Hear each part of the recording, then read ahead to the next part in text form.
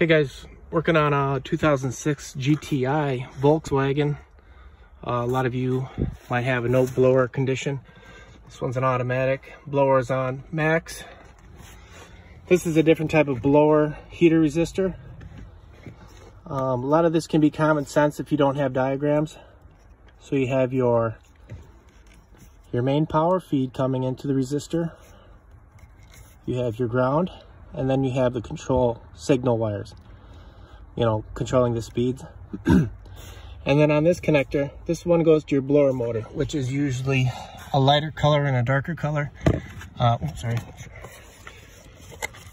Orange being hot, brown being ground. First thing I did, I verified I had voltage with the key on, blower motor on.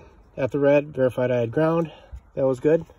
Second thing I did, I back probed, or I stabbed the wires on the orange, made sure I had voltage there and ground there, which I didn't. It actually gave me 12 volts positive, so it was positive and positive voltage. So I'm like, okay, well, the resistor, so I unplugged it and I checked for voltage here, 12 volts positive, and this was ground. And then I pulled the blower out, only to find that the blower is seized. So don't be trapped into buying a head unit if it's not working. You actually have to get down here with the test light or a voltmeter. And I went to AutoZone and they gave me the wrong blower motor resistor because I just bought one in case. And the one you're going to want for this model is this.